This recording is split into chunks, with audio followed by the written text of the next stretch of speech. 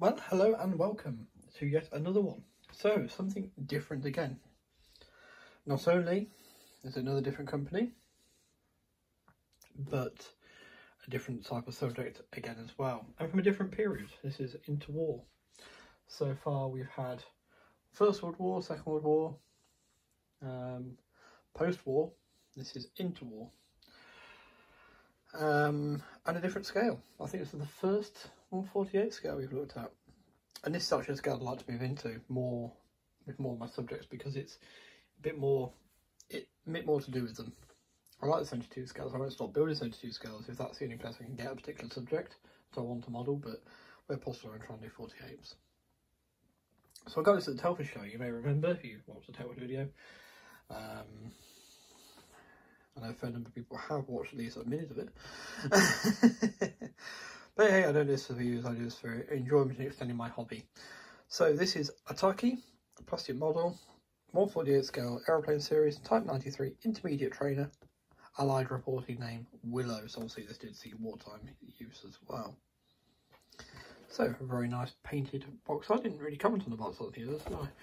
Let's spot these annoying little hairs off it. There we are, that's a bit better, isn't it? Very nice. Maybe some dogfighting training going on there, who knows. A hint at the two schemes. This one's naval, that one's army.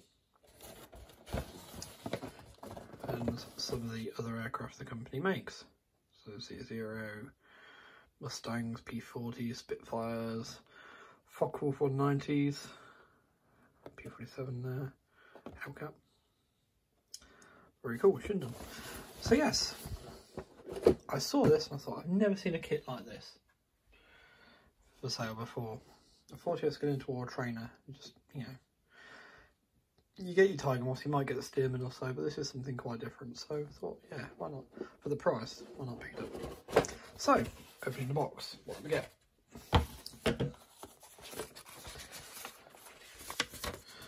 So I think it's the way these videos are going to come into their own. It's really showing, you know, what you get to some of these older kits in case you find them on eBay or whatever. There we are, marking instructions. Obviously what you can do is if you get Google Translate onto your phone, and other translate apps might be able to do this, I don't know, I can say for certain the Google one does. You can actually if you click the camera picture, you can actually live translate all this. So, pretty useful. So assembly starts with the seats, interior as you might expect, bulkheads and initial panels, fuselage interior, closing up, nice and simple, nice, quick, simple, easy little build.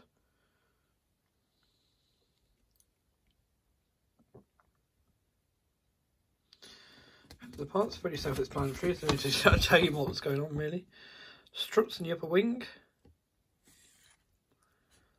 That's nice. This is in two parts because I've built other kits where that's in one part. It makes it so heavy because it's just solid plastic, so that being slightly hollow is going to make that a bit lighter. Undercarriage. I might build the undercarriage up on this one. That's a reference to an old joke. I was building a RE8, Royal Aircraft Factory RE8 in 72 scale, the old Airfits kit, at a friend's house at the time, and he said, you got to do that wheels up or wheels down, with all seriousness and sincerity. I looked at him and said, do you want to say it again, but very slowly? He just smiled. Yeah. He said, didn't think about that, did I? Brilliant. The motor and the cowling and propeller. Nice little cross section there, showing you how it all goes together. Exhausts, and then showing you trying to put trusses on as well.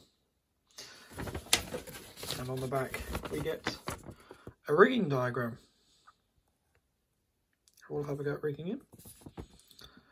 And then the parts diagram as well, showing you where all the bits are. So if you get stuck, you can come and check them there. And these are interesting.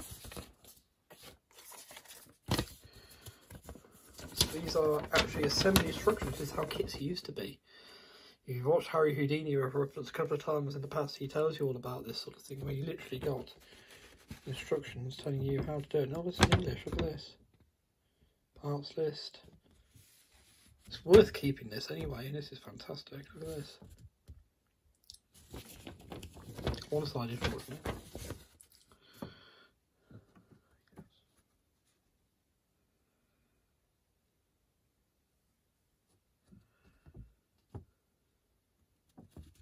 Tells you paint colours and everything. Look at this, very nice. See, so the Airfix kit we looked at had full colour painting guide, top, bottom, everything. Older kits in not just Airfix but other companies of this sort of vintage. This is. I mean, I can't see a date on it yet. I don't think a date yet on it. Trying to look around, see if I can spot a date on it. It might be on the moulding. So I think it's on the box. Made in Japan. Oh, it's not actually, it's moulded in Japan, it's going to be made in Britain. When you think about it, the kit was moulded in the box, it all packaged into the box in Japan, but it was actually produced there, it's made here. It's going to be made here. Alright, no, I can't see anything that gives me any sort of idea of date. But here we are, look at this, you get a full colour side view of both aircraft. It's only a side view, but that's quite nice, isn't it? I mean, in better condition or whatever, I might have to do it anyway, just to put it on the wall. A bit of decoration for your hobby room. So I say, I believe this is a naval one, because this matches some naval schemes I've seen in the past, such as the Cape torpedo bomber that I made. That has this silver with a red tail like that, so I'm assuming that's a naval one. And that looks like some of the photographs, some of the pictures I've seen of army trainers being this orange colour. So they went for orange where we went for yellow, most of the rest of all went for yellow. Fine. Talking of orange, look at that kit. That is orange. So coloured plastic, I won't take it out of the bags because you can see it quite clearly. There's actually quite a nice texture to the fabric, and the ribs are nice. There's maybe slightly over the top, but in model forms that helps. It adds to the effect. It makes the brain more happy when it looks at it. Propeller nicely moulded. I'm seeing next to no flash on any of this. See holes ready for your rigging to go into. Really nice. There's a bit of flash on the other side of the prop. Maybe there. There's clear parts. See? Yep, clear parts right on top of the old tuber glue.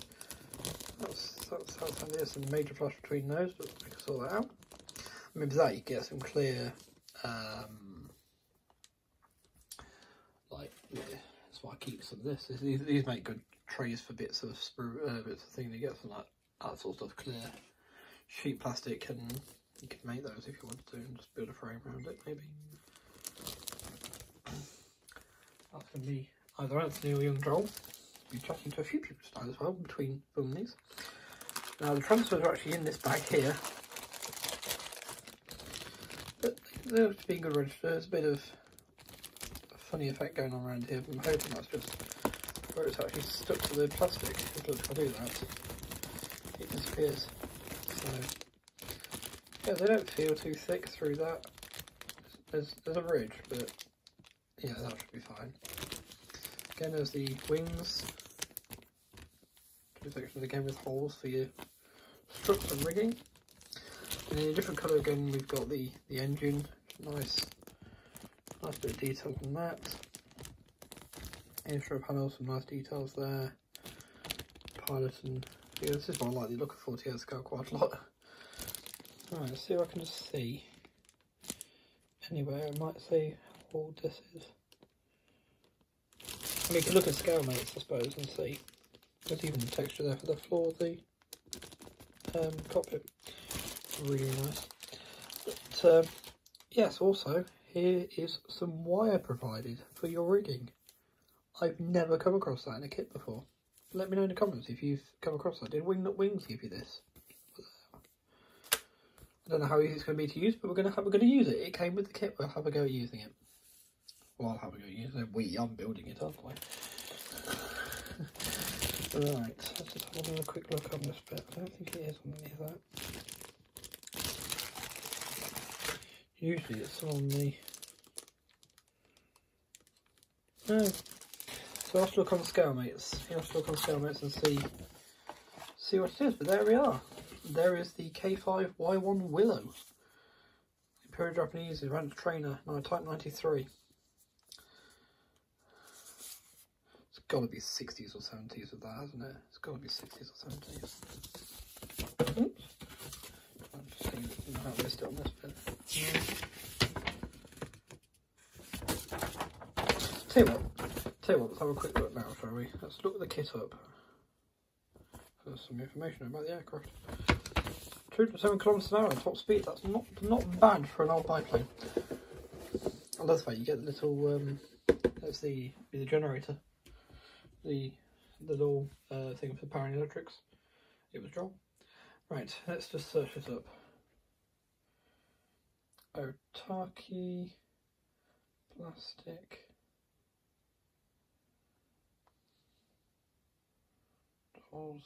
K5Y1.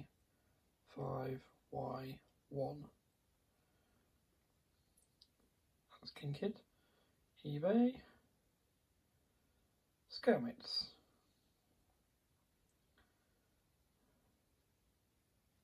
So there's a C5 Galaxy in 144 scale.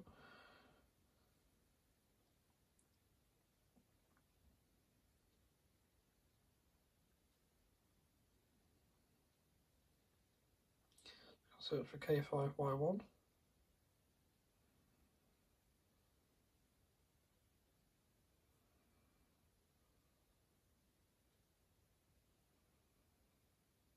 There we are.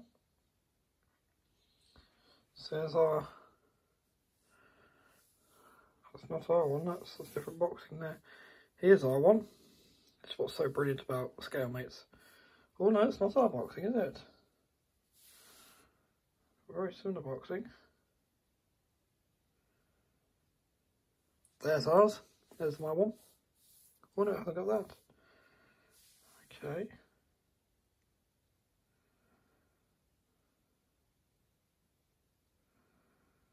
For the original mould, this is what we're looking for, is 1972. It's basically what we're looking for, isn't it?